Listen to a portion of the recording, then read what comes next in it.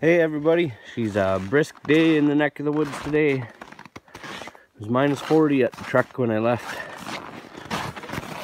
And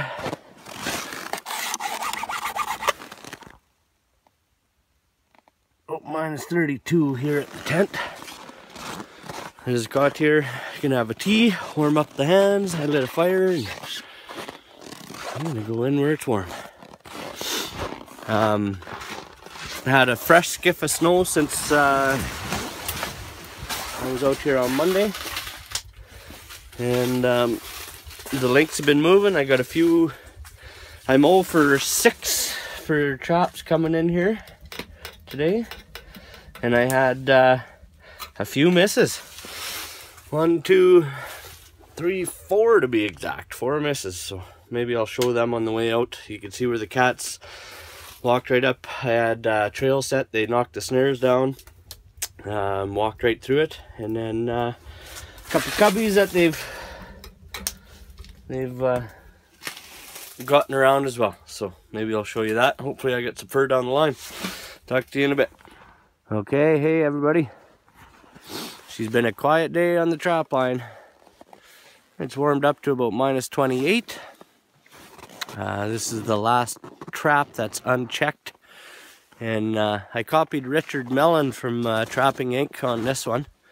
He just hung a 330 on a, well, I guess it must have been an old spruce, so he hung it on and put some lynx fur on it. And so I'd been trapping this beaver dam, or beaver lodge, and trying to get beavers, and every time I came here there was fresh lynx tracks. And so I thought, I'm going to set one of those up.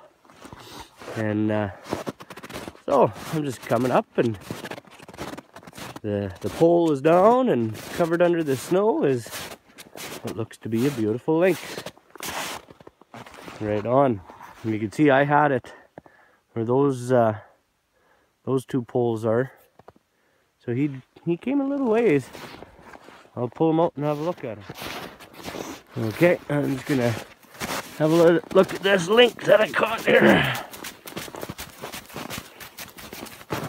So be careful, it was really warm last time I was out here on Monday, and it was plus 4, and there was no lynx then, but came back here today. She was in the minus 30s all day today.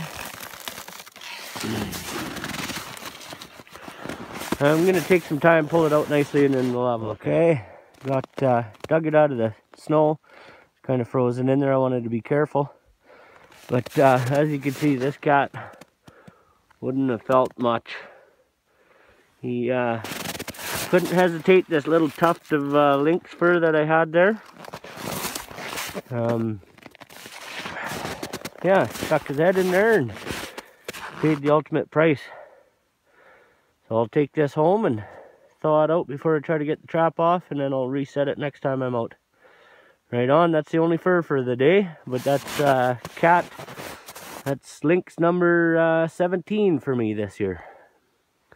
Right on, guys.